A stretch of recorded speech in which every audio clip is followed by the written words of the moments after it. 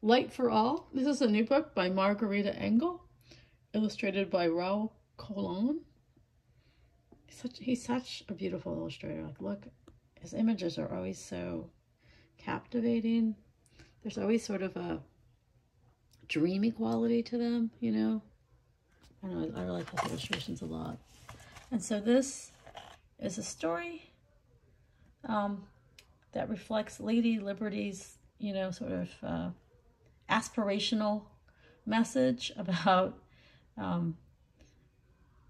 immigrants.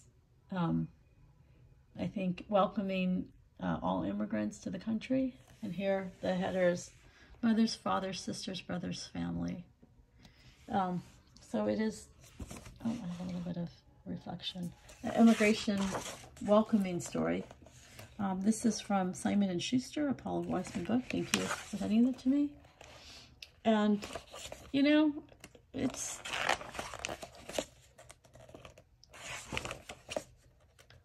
an immigrant story, or just a celebration of immigration, I would say. So you have immigrants of all different ethnicities in this photo. And, you know, sort of the stories behind why they came. A lot of it is to come to a better, safer place, full of promise. And that's what the Statue of Liberty sort of signified. The promise of a better life and opportunities.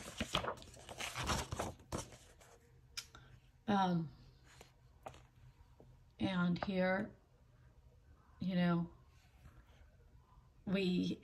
Margarita Engle, you know, gives a, you know, a sentence to the struggle that not everyone is so welcoming.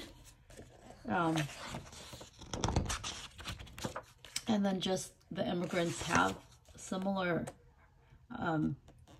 barriers to overcome, of learning a new language and still trying to maintain the culture from the country that they came from.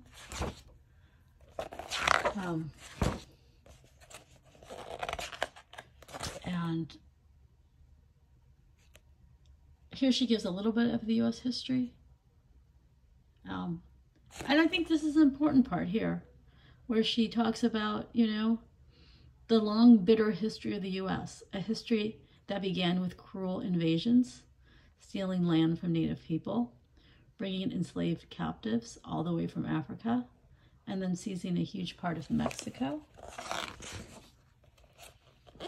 But gentler waves of arrival followed, with newcomers welcomed. Oh, although, you know, not all newcomers were welcomed. I mean, I think this previous book that I just reviewed, or just unboxed, Wong Kim Ark, about all the racism that Chinese immigrants faced, and all the specific laws that were passed to restrict their what they could do, where they could live, what jobs they were able to get, and preventing them from becoming citizens. But, you know, there's other books that cover that, of course. And here it's more about, you know, the promise and the hope, the aspirational hope of what, you know, the United States means to everyone, and how I think also, you know, it's something that we all can try to live up to. And so Statue of Liberty is sort of this symbol of United States as a country of immigrants.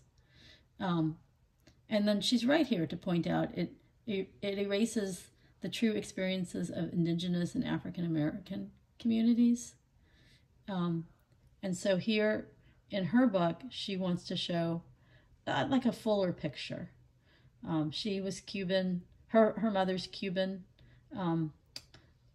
an immigrant from Cuba, and her father was born here.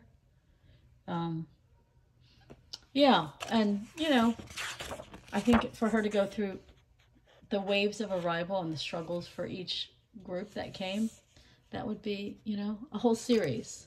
But, you know, it is like this dichotomy of, you know, the United States, is it a melting pot or, you know, is it, you know, where, you know, it's sort of the promise of acceptance for immigrants as a land of, you know, largely populated by immigrants and descendants of immigrants, or is it also, or is it still this factionized country where there are a lot of groups, and because of it, there's a lot of, you know, tensions and infighting and racism because of the, you know, the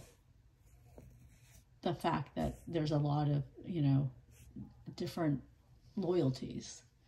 So I don't know, something she provides a book that is great for starting a conversation, and I think she raises all the right points to start this conversation, and it can be done at a very gentle early level, but then someone older who's maybe studying immigration like in 4th grade or 5th grade can add more, you know, to the conversation. So anyway, it's a great book that sort of starts to peel away the layers of this idea of the Statue of Liberty and immigration and immigrants and that experience here in the United States. All right, thank you so much to the publisher, Simon & Schuster, Paul Weissman, for this book, and thank you all for watching.